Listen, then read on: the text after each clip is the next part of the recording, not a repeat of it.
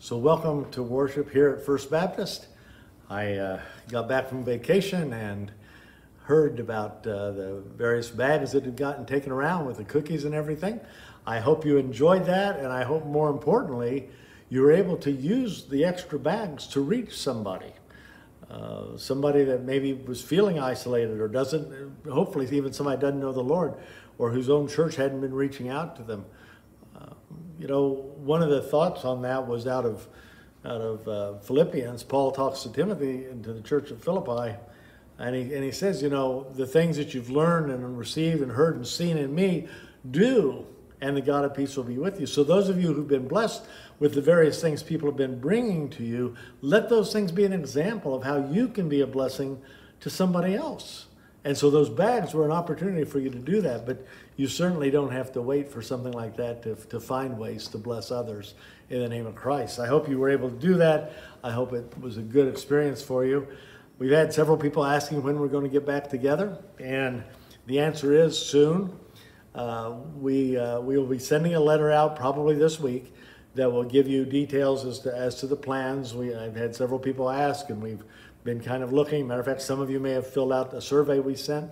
And we're just kind of trying to be careful, make sure we're safe with folks, and yet not be overly hesitant either. So watch for that letter in the mail. That will have the dates and the plan, and also the various instructions as to how things are going to be, because even if we get back together, there's going to be some adjustments temporarily, because we just don't want to set up an unnecessary funeral. Amen? Okay, so with that, I'd like to share some things this week that relate to stuff that occurred to me primarily during our prayer time, during our prayer vigil. But I should begin by saying happy birthday. You know why it's happy birthday? Because this is Pentecost Sunday, the birthday of the church. And at Christmas time, we always read the birthday story about Jesus. So let's read the birthday story of the church as we begin from Acts chapter 2. It goes like this. When the day of Pentecost arrived, they were all together in one place, and suddenly there came from heaven a sound like a mighty rushing wind, and it filled the entire house where they were sitting. And divided tongues as a fire appeared to them and rested on each of them. And they were all filled with the Holy Spirit, and began to speak in other tongues as the Spirit gave them utterance. Now there were dwelling in Jerusalem Jews, devout men from every nation under heaven. And at this sound the multitude came together, and they were bewildered, because each one was hearing them speak in his own language. And they were all amazed and astonished, saying, "Are not all these who are speaking Galileans? And how is it that we hear, each of us, in our native language? Parthians and Medes and Elamites and residents of Mesopotamia, Judea and Cappadocia, Pontus and Asia, Phrygia and Pamphylia, Egypt, and the parts of Libya belonging to Cyrene, and visitors from Rome, both Jews and proselytes, Cretans and Arabians, we hear them telling in our own tongues the mighty works of God." And all were amazed and perplexed, saying to one another, "What does this mean?" But others mocking said, "They are filled with new wine." But Peter, standing with the 11, lifted up his voice and addressed the men of Judea and all who dwell in Jerusalem. "Let this be known to you, and give ear to my words. For these people are not drunk as you suppose, since it is only the third hour of the day. But this is what was uttered through the prophet Joel. And in the last days it shall be, God declares, that I will pour out my Spirit on all flesh. And your sons and your daughters shall prophesy, and your young men shall see visions, and your old men shall dream dreams, even on my male servants and female servants. In those days I will pour out my Spirit, and they shall prophesy. And I will show wonders in the heavens above and signs on the earth below, blood and fire and vapor of smoke. The sun shall be turned to darkness and the moon to blood before the day of the Lord comes, the great and magnificent day. And it shall come to pass that everyone who calls on the name of the Lord shall be saved." And then I want to skip on down a little further, down to verse 39. "For the promise is for you and for your children, for all who are far off, everyone whom the Lord our God calls to himself." And with many other words he bore witness and continued to exhort them, saying, "Save yourselves from this crooked generation." So those who received his word were baptized, and there added that day about 3,000 souls. Did you hear that? There were added that day about 3,000 souls. And they devoted themselves to the apostles' teaching and the fellowship, and the breaking of bread and prayer, and awe came upon every soul. And many wonders and signs were being done through the apostles. And all who believed were together and had all things in common. And they were selling their possessions and belongings and distributing the proceeds to all as any had need. And day by day, attending the temple together and breaking bread in their homes, they received their food with glad and generous hearts, praising God and having favor with all the people. And the Lord added to their number, day by day, those who were being saved. That's the birth of the church. It's an amazing story, a powerful story when the Spirit of God rushed in on that place. You know, I know a lot of you maybe picked up where it talked about that they gathered at the temple every day, or that even when the mighty Spirit came, that they were gathered together in that upper room. And I want to suggest to you to be praying, because we're going to gather together again before too long. And I want you to be praying that when we gather together, we can experience that Spirit of God afresh poured out upon us. That's what the prayer vigil raised, right? That was one of the requests we had. A prayer vigil, we prayed for God to pour out a Spirit on our church in a way that none of us have ever seen before. What would that look like? Or as I shared with a friend in a text the other day, what will that look like? Or we also had, as part of the prayer request, to pray for God to pour out a revival upon our country greater than we've ever seen before. Like in that song that was played at the beginning about God reviving us, right? This is a prayer. This isn't anything new. This is something that the generation of churches have looked to God before, seeking Him to do, seeking His power, seeking His move. A new great awakening. You know, now God has to do it, but He does it when we are obedient, when we seek Him, when we serve Him. You know, the other songs we had there talked about how we let God work in our lives. You know, how our obedience relates to God doing things. As a matter of fact, one of the things that I did while I was away was I read, I picked up a book to read. One of my theology professor used to talk about books that he called RBDs, meant read before you die. And he did a lot of literature books that were classic because he was a literature major as well. But he also did a lot of Christian classics. And one of the ones I happened to pick up was called In His Steps by Charles Sheldon, which I had in my file and I pulled out and decided I'd use vacation time to read it. And I don't know if you've read it or not, but if you haven't, you should. It really is a great classic. It was written in 1896. And Sheldon made some very interesting statements in here and that surprised me. How many of you remember hearing in recent years the little saying, WWJD, what would Jesus do? Do any of you realize that it came from this book from 100 years ago, 130 years ago? I didn't know that. I learned that in there. But in the book, he talks about some churches and a pastor and tells some stories of what happens when God's people get hold of those things. Matter of fact, there's a little bit in here I thought maybe I would even read to you because he talked about how people get involved in what God does. And one of the places he talks a little bit about when we give to God, if we're just giving money or if we're giving of ourselves. Here's how he says it. Men would give money who would not think of giving themselves. And the money they gave did not represent any real sacrifice because they did not miss it. They gave what was the easiest to give, what hurt them the least. Where did the sacrifice come in? Was this following Jesus? Was this going with Him all the way?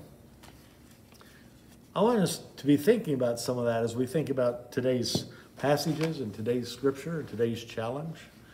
You know, what does it mean to follow Christ in the words of those songs we saw at the very beginning? If you were to really do those things, what would that mean in your life? What does it mean in mine? You know, when I was looking at some of this and thinking about the scripture that we are having today, the Pentecost scripture, it makes me think of several things. One of them was, first of all, the challenge of this book. and whether we are satisfied with our relationship with God, and whether we're satisfied or whether we settled. You know, have we really pursued the mighty Spirit of God pouring in us? Have we really been open to God pouring out all that we could possibly receive? Or have we just settled for a little bit of God, a little bit of time, a Sunday morning worship, something on the side, rather than a dynamic, living, vital, personal relationship that empowers and invigorates us day by day as we see God change us and move through us to change other people? Is that your experience? Is that mine? The other thing I thought of as I listened to that scripture was the other times that God's Spirit moved in powerful ways.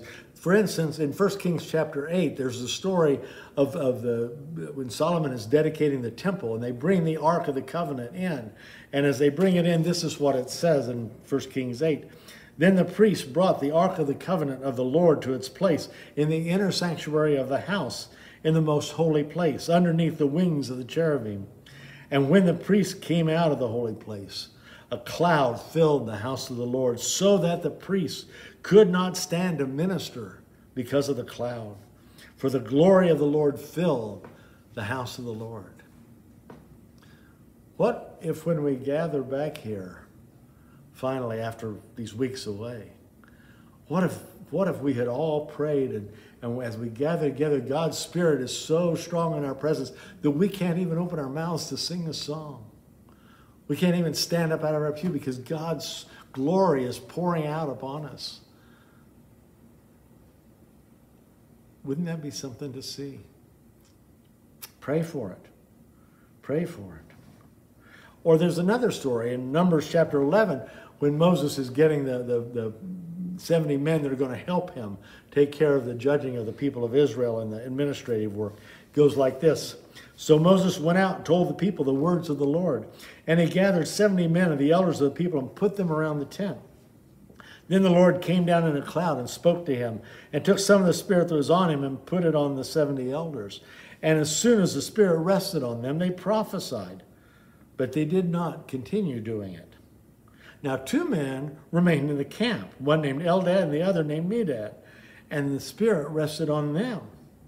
They were among those registered, but they had not gone out to the tent. So they prophesied in the camp. And a young man ran and told Moses, Eldad and Medad are prophesying in the camp.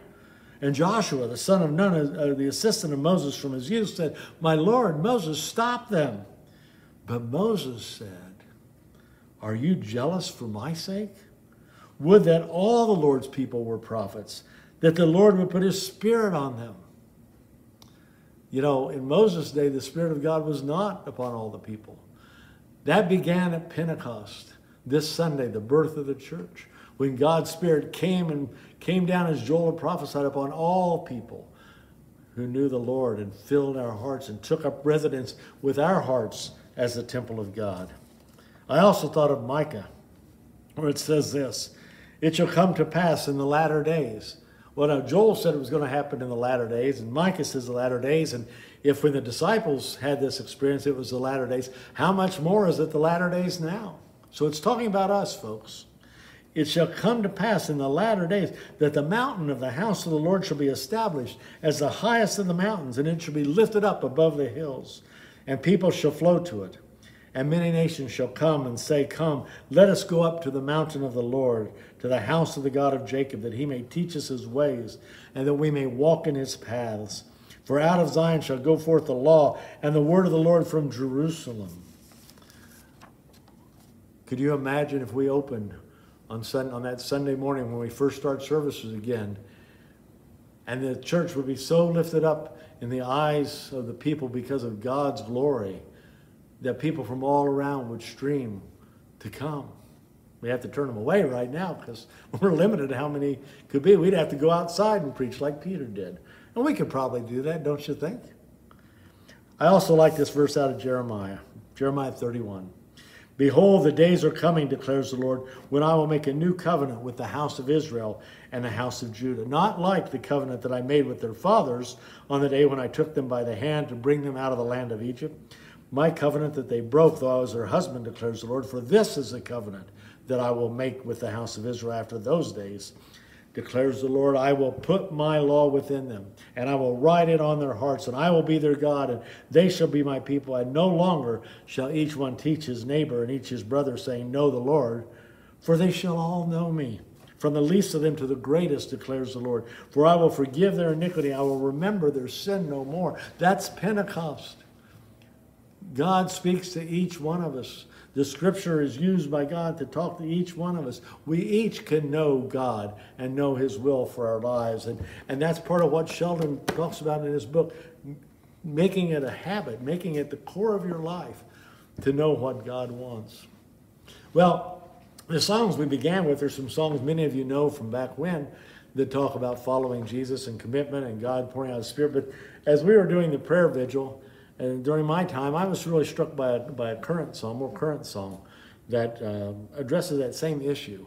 And some of you will know it, some of you won't. The name of the song is Build Your Kingdom Here. It's by Wren Collective, is their name. They're from Bangor, Ireland. It's kind of a folk music, Irish folk music style. And it's a very profound message that's in their song. And I want to share around the words of that song, thinking in the context of Pentecost. And I encourage you to look up the song on YouTube, spend some time with it, or download it, buy it, or you know, buy a CD if you're like me, get something. But some way to make this song a part of your prayer life. And that's what I want to do. I want to take the words of that song and look at it as a prayer for our church, because that's what God led me to do while we were having our prayer vigil. So follow this with me. And some of the words you may have already seen on Facebook, because we had them there as well. The song begins this way. Come set your rule and reign.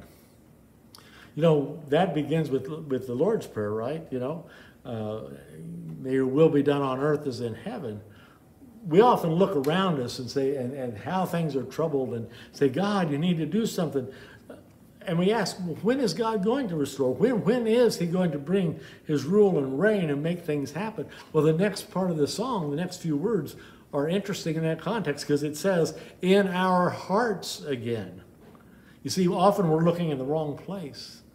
It's not that he needs to rule out there first, it's that he needs to rule in here first. This is where it begins. Increase in us, we pray, the song says. In us. Not out there, not somebody else, not in this building. In us, inside you, inside me. Increase, God, your Spirit and your work inside us. Unveil why we're made, the song says. Do you know why you're made? Do you know God's purpose in your life? Or more importantly, are you fulfilling, are you doing God's purpose in your life? Come set our hearts ablaze with hope. How's your hope? Especially in these dark times. Would you describe the hope of your heart, the hope of your life, as a spark? Or a blaze? A blaze is a mighty fire. What's your faith hope like? Like wildfire in our very souls, says the song. You know, wildfire is spread uncontrollably. Is that the hope of your heart? Is that the way the faith is in your heart? Does it spread, burn out of control? Because God is so strong in your life and in your way and in your mind and in your heart and in your devotion that it just overflows. Holy Spirit, it says, come, invade us now. Invade us. Invasion isn't a come rest upon us. That's invade, come take over. Come overwhelm us like a mighty wind, right? In Pentecost, right? Think about what we've seen in recent years, like that tsunami in Southeast Asia where the waves just poured in and they were unstoppable. Or like a hurricane that comes and overwhelms the shoreline. Is that the experience you have of the Holy Spirit in your life? Come invade us, God. It says, Holy Spirit, come invade us now. We are your church. Not a building. Us. You, me. We are his church. And we need your power, it says, in us. Ephesians says, God's power within us can do far more than we can ask or think or imagine. How's God's power in your life? Do you live a life in the power of God, or do you live a life powerless, struggling against everything that comes along? I want to follow on in the song. This is such a great prayer. We seek your kingdom first. Really? Do we? Do you? Do I? How do you seek his kingdom first? Is that a true statement? It goes on. We hunger and we thirst. Are those the words that would describe your passion for God? Or is it just, yeah, well, okay, yeah, I'll go to church today. Yeah, I'll open my Bible today.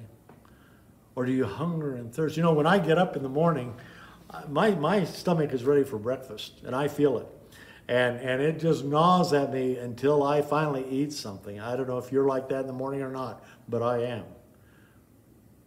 What if you let the Spirit of God gnaw in your heart for you the Word of God? Do you get up in the morning hungry for God's Word? Thirsting for time with Jesus? Longing to hear more than anything else his voice for you for the day? The next line is pretty powerful. Refuse to waste our lives. In the scope of eternity, have you been wasting your life with earthly goals, with worldly things? Has your time and your energies, your resources been devoted to the things that God desires? That's part of what this guy talks about in this book. It's probably in the church library. You can borrow my copy, but I encourage you to read it. But that's part of what he talks about, how we get sidetracked. And instead of using our lives in ways that further the kingdom, we get caught up in all these other things, and we fritter away all the opportunities God provides for us. The next line of the song says, for you're our joy and prize. Is he? Is God your joy? Is he your prize? Or is there something else that you prize more? And listen to the next line. To see the captive hearts released. Is that a hunger for you? Do you care about people who don't know the Lord? Maybe somebody living right next door. Maybe somebody attending another church even. You know, I heard a speaker recently from another church tradition who thought it was odd when she heard people talk about individuals having a personal relationship with Jesus. And she was saying it's as if God doesn't have anything else to do but listen to you. And she's never grasped that Jesus does really want to listen to you, and for you to listen to him and to be your Savior and your best friend and somebody that you know personally. Each and every day you have interactions. Don't assume that just because somebody goes to church, even to our church, that they know Jesus personally. Going to church and knowing the Lord for yourself are not the same thing. That lady, with all her background in church, had never come to understand that God wants a personal relationship with her and with you. It goes on. The hurt, the sick, the poor at peace, we lay down our lives for heaven's cause. You know, in this time, there's a lot of folks hurting. They've lost loved ones. Many are in sickness as the disease spreads. Many people are facing poverty. That's their hurting. They've lost their jobs. How are you laying down your life to make a difference in heaven's name for those people now? How am I doing that? We are your church, it says. We are the church, his church, for him to use. And then it says, and we pray, revive this earth. You know, if we aren't seeking God's move on the earth and in our lives, who will? It's up to us, folks. We are the church. Build your kingdom here, it says. Well, where's here? Well, we're the church, not the building. So here, build your kingdom here is wherever you are, wherever I am, wherever the people who make up the church of God are, even during a time of social distancing or stay-at-home orders. God can build his church there, right there in your living room, right there in your kitchen, right there in your heart, in my heart. Listen to this next verse, next phrase out of the song. Let the darkness fear. Does the darkness of Satan fear the way God dwells in you? Or does darkness scoff and shrug its shoulders, knowing you're no threat to Satan's hold on the lives of people around you? Doesn't worry about it. Or does darkness fear? You know, if God's hand is on you in a mighty way, Satan trembles. Show your mighty hand, the song says. Have you ever seen God's hand move in a mighty way? In a way that's just unimaginably big. Just changes things. The 3,000 people in one day.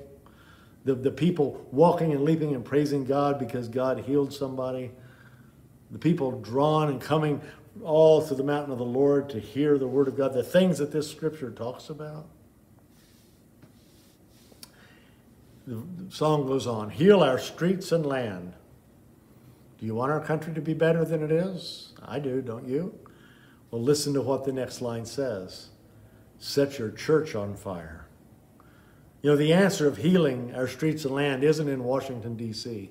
And it's not at the CDC, and it's not in the UN. It's not even down in Lincoln. It's in your church. Set your church on fire. Work in our hearts. Set our hearts on fire. That's what will bring healing to our land, to our streets. Win this nation back. Now, whether or not this nation ever was fully on touch with God or not, we know that we clearly are off track now as a nation, don't we? In so many different ways. Do you believe God could win this nation back? Do you pray for that? Are you willing to let God use you to do that? Did it ever occur to you that that may be how he does? One of you listening today may be the agent that God uses to win this whole nation back. Far beyond all that we ask and think, right? Are you open to that? God, I'll follow you wherever you lead me. Use me however you want. Fill me with your spirit. Accomplish the things that I can't imagine. I love this next line out of the song. Change the atmosphere. Oh my goodness, don't we need that today? The atmosphere around us so needs changing. Wouldn't you say that? Instead of what we see, people nitpicking and belly aching and lawsuits and racism, people being offended all the time at everybody's word and always having to apologize and on and on and on. Wouldn't it be something if instead of that kind of an atmosphere, there was an atmosphere of love for one another and an atmosphere of forgiveness and an atmosphere of working for common good and an atmosphere of working together, an atmosphere filled with the Spirit of God, not just out there, but beginning, as we said, in our hearts of our church members, in our hearts, in your heart, in mine, and in the life of our church, in the life of our city and our state, our country and our world beyond. Build your kingdom here, we pray. Here. Is that your prayer? I want to go on to the next verse of the song. Unleash your kingdom's power. Do you want that? Do you want God just to let loose with his power in our church, in our nation, and show people who he is? Do you want him to do it in you, changing your life? Or through you to change the lives of others? Or through other people around you as they work in their own unique way and their own gifts which may be different than yours? The song goes on, reaching the near and far. The near, the people next door to you, across the street, or on the other side of town, on the other side of the globe. Those are the far. Is that the burden and desire of your heart today? That those people would be reached for Jesus? Does it even occur to you? Do you let God use you? Do you say, God, give me that opportunity? God, let me be the agent you use to bring somebody to you today, tomorrow, every day. The next line is something we often forget. It says, no force of hell can stop. You realize that? Evil can't win. God is greater. Good always conquers evil. Love always conquers hate. We don't always see it here, but it does. God is greater than any evil that we are seeing in this world. Never forget that. God has never lost control. And then the song says, your beauty changing hearts. It's the inside that needs renewal first, of ourselves and of those around us. Changing hearts again. And then a very troubling line. They sing, you made us for so much more than this. Is that your life? That's the challenge of this book. That he made us for something more than what we're doing. Have you settled? Is your relationship with God all it really could be? All you always imagine? Is your relationship with God, if they were to write it, would it be like the book of Acts in chapter 2, where God just moved in mighty ways? Or is it, yeah, I go to church, and yeah, I read a devotional? What kind of fire is there in your relationship with God? The next verse says, awake the kingdom seed in us. You know, we talk a lot about seeds here in the church. The seed is there. The seed can grow. God's seed. We talked so many times about our job is to plant seeds. And if we plant enough seeds, we'll see the harvest that God brings about. And I believe that. And I want to remind you how Jesus talked about that in chapter 4 of Mark. He said this. Jesus said, the kingdom of God is as if a man should scatter seed on the ground. He sleeps and rises night and day, and the seed sprouts and grows. He knows not how. The earth produces by itself first the blade, then the ear, then the full grain in the air. But when the grain is ripe, at once he puts in the sickle because the harvest has come. We don't know how God does all the things he does. But we know if we plant seeds, he'll use them. Jesus goes on to say, and he said, with what can we compare the kingdom of God? Or what parable shall we use for it? It is like a grain of mustard seed, which when sown on the ground is the smallest of all the seeds on earth. Yet when it is sown, it grows up and becomes larger than all the garden plants and puts out large branches so the birds of the air can nest in its shade. You know, if we plant even the smallest seed, God can do mighty things that others can come and be part of and see. And I think we've seen some of those things in our church. I think we've had some very blessed times, but I think what we've seen is nothing compared to what God could do if we unite before his throne and really seek it and ask for it. The scripture goes on, the song goes on, fill us with the strength and love of Christ. Fill us, not just a little bit. Fill us, overflowing with God's strength, with his love. You know, like in Psalm, my cup overflows. Let that happen, right? And then it says, oh, and we are the hope on earth. That's us, folks. We are God's agents. We are God's strategy. It's us that he wants to use. We are the bastions of hope as Christians in a hopeless and fearful world. We're it. We are the hope on earth.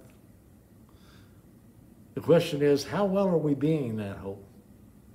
How well are we letting God's Spirit have free reign in our lives to move through us and to prompt us to share faith and to bring people? I want to read the words to the chorus one more time. This is a great prayer, folks. Build your kingdom here. Let the darkness fear. Show your mighty hand. Heal our streets and land. Set your church on fire. Win this nation back. Change the atmosphere. Build your kingdom here.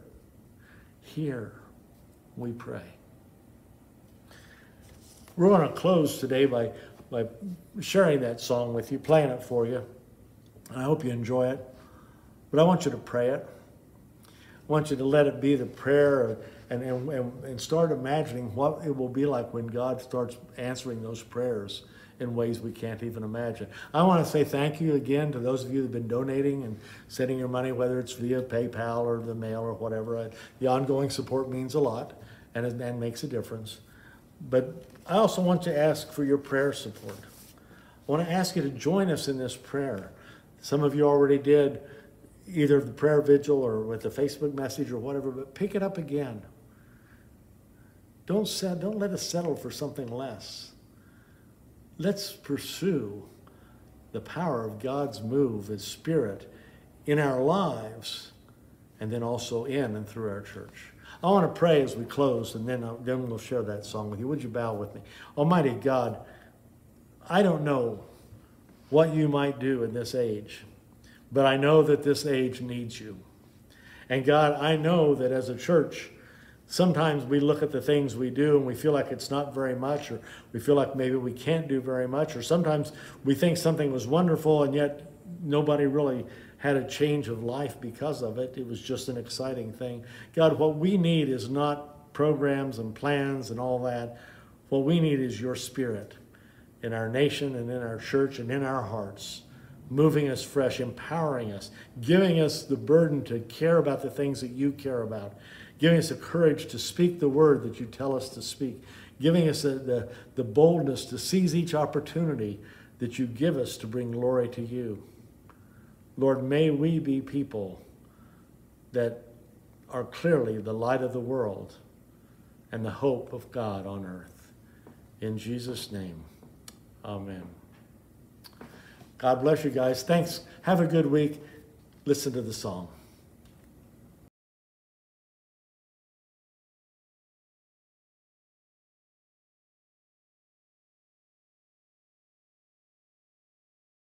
Come set your rule and reign in our hearts again. Increase in us, we pray.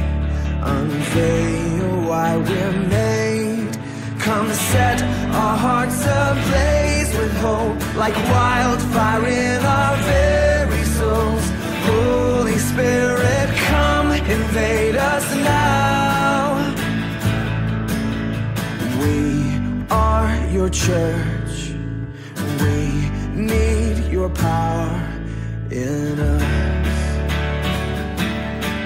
We seek your kingdom first.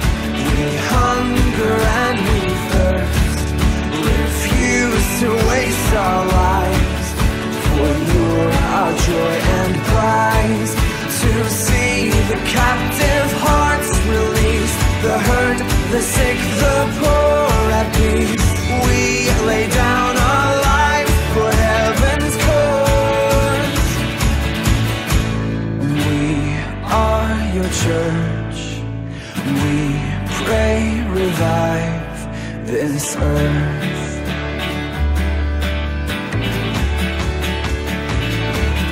Build your kingdom here. Let the darkness fear. Show your mighty hand. Heal our streets and land.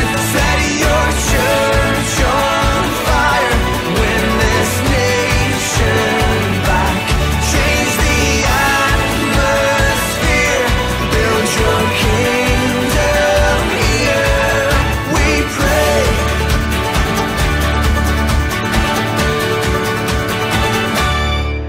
Unleash your kingdom's power, reaching the near and far. No force of hell can stop your beauty changing hearts. You made us for much more than this. Awake the kingdom seed in us. Fill us with the strength and love of Christ. We are your church. We are the home on earth. Build your kingdom here. Let the darkness fear.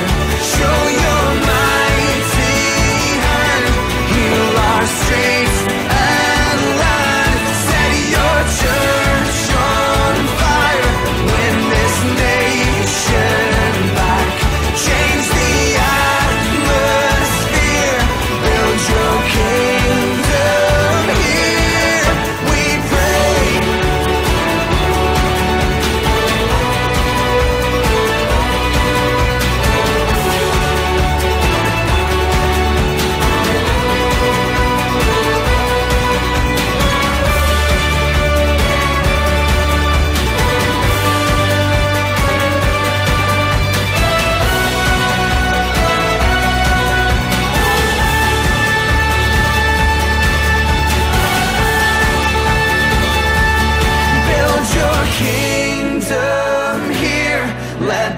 darkness clear.